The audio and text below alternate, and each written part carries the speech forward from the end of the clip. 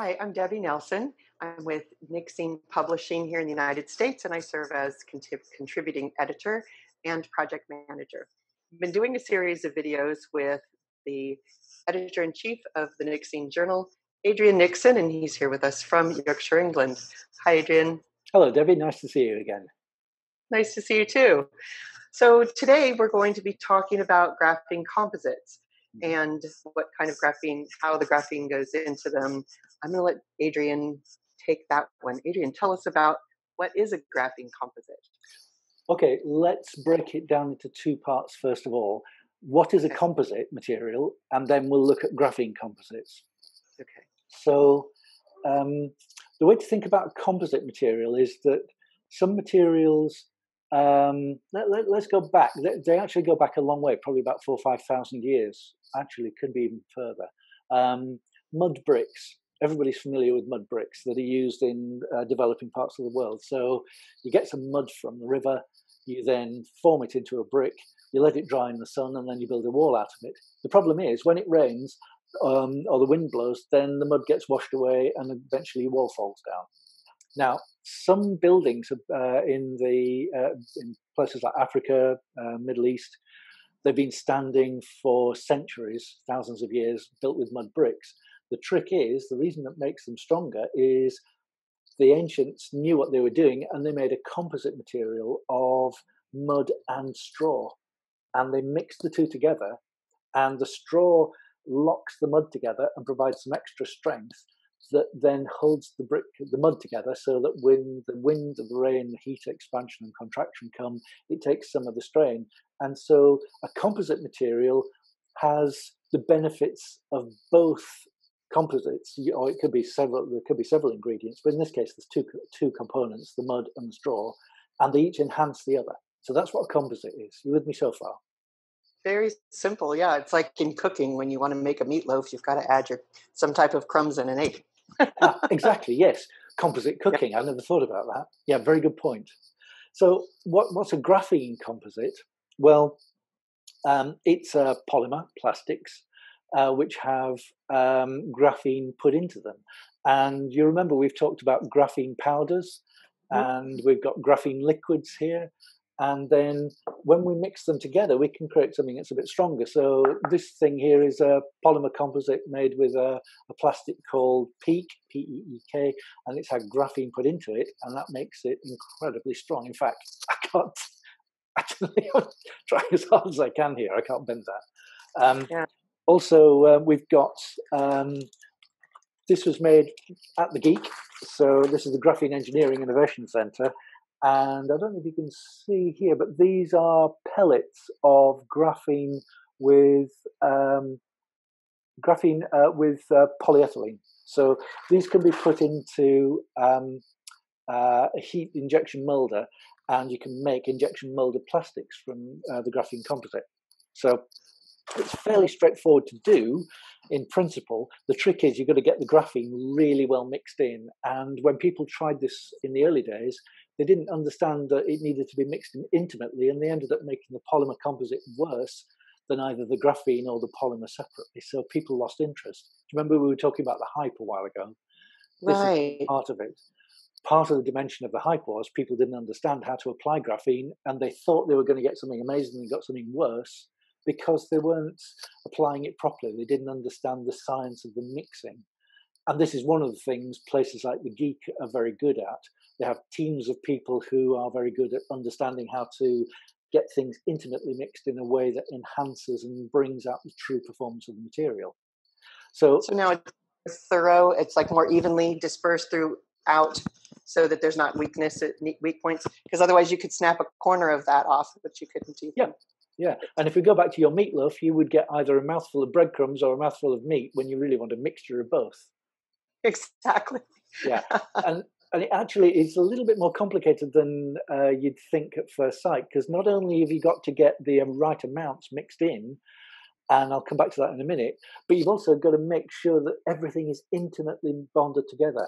The other interesting thing that we've found is, over the years, people were adding too much graphene. So they were adding 5, 6, 20% graphene, and you'd expect that the more you add, the better it got. The problem was there's an optimum, so it increases up to a point, and then the more graphene you add, it gets worse. And people originally were working in this high level here, and what they've realized is counterintuitively, you need to add less, and all of a sudden you're adding less, and the results are getting better and better. Should we have a look at some of those results? Sorry, yes. No, that makes sense. You have to have just the right proportions. Yes. Yeah. But it's counterintuitive and doesn't make sense if you've never come across it before, that you have to add less to make it better. Well, maybe not in manufacturing, but in cooking it does, because you can't add too much of salt, for instance. Very good point. Yeah, this cooking analogy is looking rather good. Yeah. Maybe we should have more chefs amongst the scientists working in this area. Let me share my screen. We'll have a look at some slides, just to illustrate some things are going along. So one that I definitely know you're familiar with, Debbie, is the Innovate shoes, because you have a pair of these, don't you? Yes, I do. And the wonderful thing about the shoes is the graphene is in the soles, and it gives it this amazing ability to flex. And not you would expect it, when you're walking, from heel to toe, that type of a.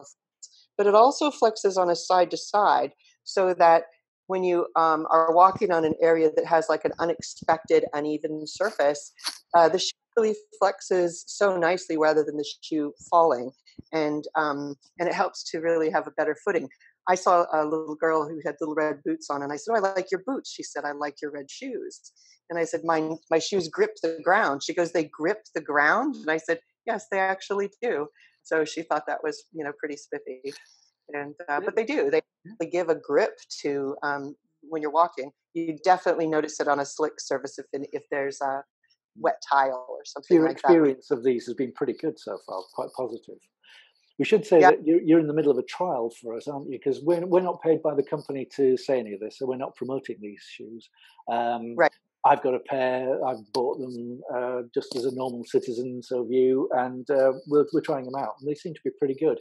Athletes around the world are using these, and the graphene is actually is the black bit in the sole here. They've mixed the graphene in with the rubber compound in the sole, and what they've found is that normally for the really high performance running shoes and sports shoes, that they have to have a very soft rubber compound to do exactly what you say, Debbie, which is to grip the ground. And the problem is, to make the rubber like that, historically, it's worn away quicker. So you have to throw these shoes away after about 200 kilometers of running. Our colleague Rob, he's had his shoes now for well over a year, and he reckons he's done well over 1,000 kilometers in these, and the soles are still looking like they're new. So it really does work. Adding the graphene as a composite into the rubber of the sole makes it stronger, makes it grippier, but also more harder wearing. In fact, the company, we're told, has found out that the soles are lasting so long now, they've got to reinforce the uppers with Kevlar and to make them last longer. So, that's interesting. Yeah, it is. There's unexpected things that come out. And the amount of graphene they're adding is so small, it doesn't significantly add to the price. The shoes now are just slightly more expensive because of this Kevlar that they've had to put into the uppers, not the graphene in the soles. Oh, interesting. So, yeah, it's a great application. It's a great application of graphene. Yes. For those qualities. Yeah, exactly. And they're finding that you can add graphene to all sorts of materials and you get amazing results. Now, today we're just going to focus on polymer composites, so rubbers and plastics and things like that. Just as a matter of interest, by the way, the lady holding the bottle of black liquid here, that's what the actual graphene solution looks like. It's a dispersion. We don't know exactly what's in there because it's very secret. Trade secrets and stuff, but they've blended graphene with other things to make it blend with the rubber well. Let's have a look at another example. Car tires. So, yeah, you heard about these. The car tires are a really big problem. They get thrown away, and some of the dumps, I think, Debbie, you've seen some of the dumps in Kuwait, you can actually see them from space. They're that big. That's really incredible. We've got them all over the United States. So you go through any rural area, you're going to come across a big heap of tires somewhere. Really difficult things to recycle. So anything that allows the car tires to last longer, is a good thing to start off with. Now, there's a company called Perpetuous. They've been running tests with graphene enhanced tires, so mixing graphene in with the rubber. They've tried it out over a period of about a year on UK roads with high mileage commercial light vehicles, so small vans and trucks, that sort of thing. They've found that they've got a 40% increase in the wear resistance, so the tires don't wear out as much. Interestingly, they've also found that they've got better rolling resistance, so they get better fuel economy, and also they're better in snow and ice. So it could be, you don't have to change snow tires over in the winter. You could probably have one set of tires that are equally good in summer as in winter. Oh, that's incredible. Yeah. Yeah. And it sounds, it's just like the shoes. You've got that same type of the grip and also the durability. Exactly. Yeah. Same stuff that's going on. And then at the end of life, graphene can come in again because they've been found now. There's a company that's started out just late last year, it's active at the moment, where they're looking to recycle the tires into mats. I think you know a little bit about this, Debbie. Yes, and these mats. So the tires are ground, and then you said I think that you told me something is added back in to hold it back together. They add natural rubber in to hold the ground up tires together. But if you just put natural rubber in, then the mats will then fall apart, or whatever you make it from eventually falls apart and bits break off. So adding graphene into the natural rubber bonds the recycled tires together. Yeah, that's and the mats are terrific because it's like some of the other things that we see on floors and that will cushion a little bit, something like that that's extremely durable and flexible and made out of recycled tires. I mean, it solves so many problems. Indeed. To use into an application like this, it's a great application for graphene. Yes, and the guy behind it, you can see in the picture there, that's Dr. Vivek Concheri. Interestingly, that's his lab not far away from the Geek in Manchester in the UK. Wonderful. Well, it's interesting work. Got to keep an eye on the things that we can use graphene for, because it's just touch everything. Let's have a look at one more result, because there's Ford cars as well. And you and I know the people behind this, Debbie. And what Ford have found here is that they're adding graphene into the engine compartment, so it's underneath the bonnet. I think you call it the hood in the States, don't you? Yeah. And this is into boring components that are things like injection molded components, which are polyurethane foams that go around things like fuel rails and pumps and stuff like that. Now, originally, Ford were looking in the lab at increasing the heat endurance and the strength to make these composites last a bit longer. What they found was they hired an intern, and he was playing around with these graphene composites just in the corner of the lab, and he suddenly thought, I wonder what happens if I put the polyurethane foam onto the vibration testing rig.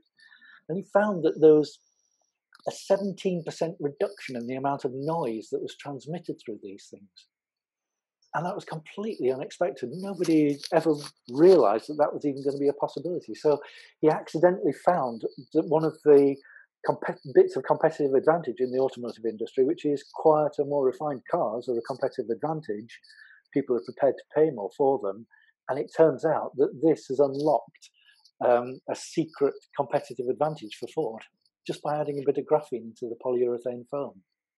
Yeah, and it seems like every time we turn around, graphene is surprising us with either different superlatives or different applications. In this case, of the amazing things that it can do, and it's really only limited by imagination and how graphene could affect basically every industry we touch. Definitely, yes. And this has big effects as well, because this was the first cars with graphene in them from Ford came out in 2019, the beginning of 2019. And so there are at least 1 million Ford cars on the road now with graphene in them already. And it's increasing all the time. Yeah, that's exciting. And it's good to know, because you wouldn't hear about that necessarily. No, it's something which is not actually shouted about a lot by Ford, and but it necessarily is something which is working rather well for them. So Yeah, definitely. if I stop sharing my screen, and we'll come back again. So we found that graphene is added into polymers as a composite material, so it improves the material more than either component individually would be expected to do. It also needs to be added in less quantities than you would expect. So adding less is more, which is another surprise. And then the other surprise is because graphene is a multifunctional material, then look for benefits you wouldn't necessarily expect, like the quietness of the cars with the Ford polyurethane foams, where it was originally added for strength and heat resistance. So it's pretty amazing stuff. Definitely so. It's intriguing to find out about it, and I appreciate your time sharing with us today. And we're going to come back and talk to you again. Great.